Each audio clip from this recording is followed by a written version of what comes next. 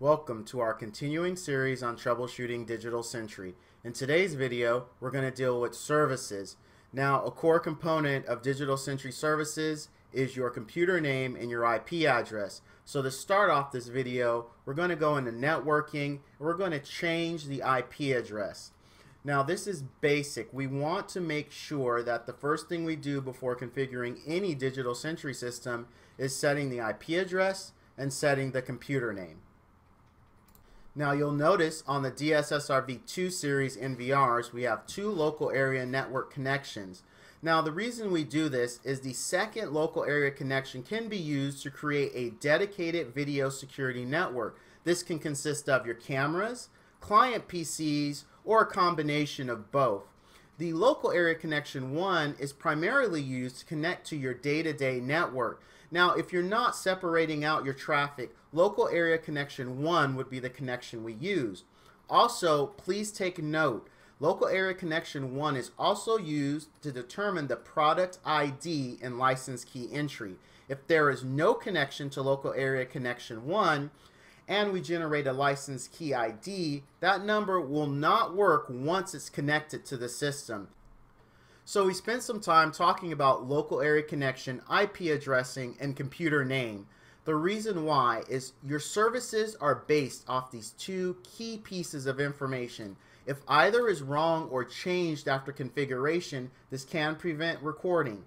So we want to make sure the first thing we do is set the IP address and then the computer name.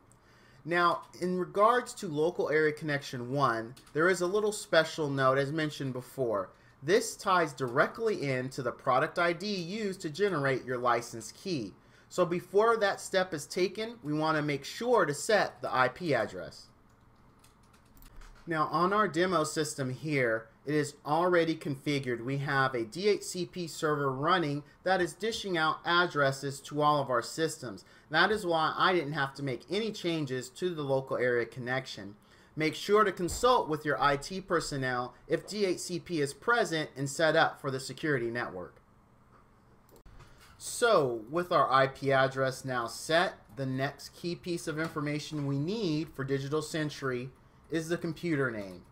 Now, this can be changed by going into Control Panel, System, and then Change Settings. Here is where we actually make the change. Now notice the computer description. A common error that happens is that people will try to change the name there. That is just a description. To actually change the name, click the change button and then put in the desired computer name. Now an interesting note here. Directly from the factory, we ship the computer name with the serial number. Now going forward, we are going to start requiring serial numbers, so it might be a good idea to document it there.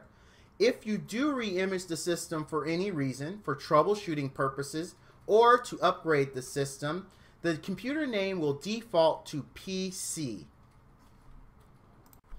With our IP address and computer name now set, we can go ahead and run DS Quick Setup. Now, I want to show you when you've already set the system up, once you get to the confirm IP address and computer name section, you'll see it's already there for you.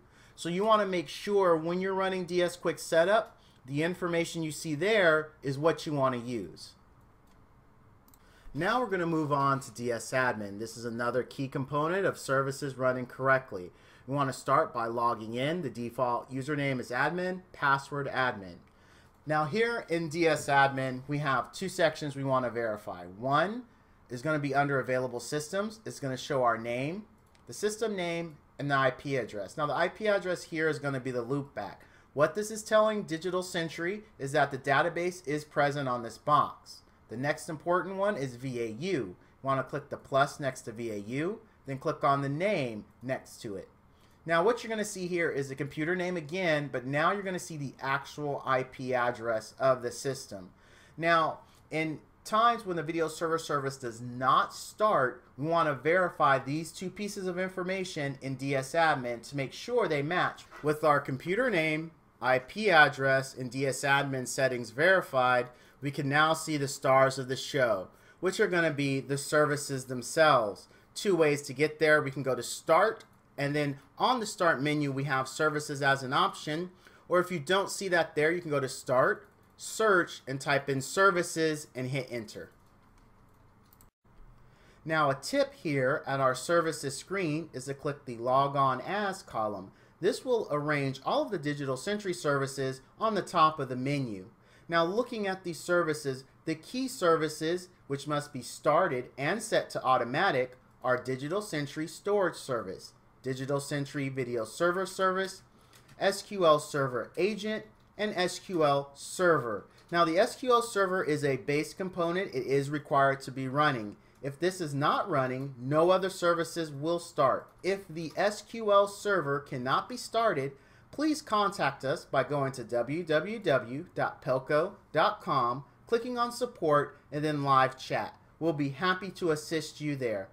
As always, please remember to like and subscribe, and remember, at Pelco, we've got it all covered.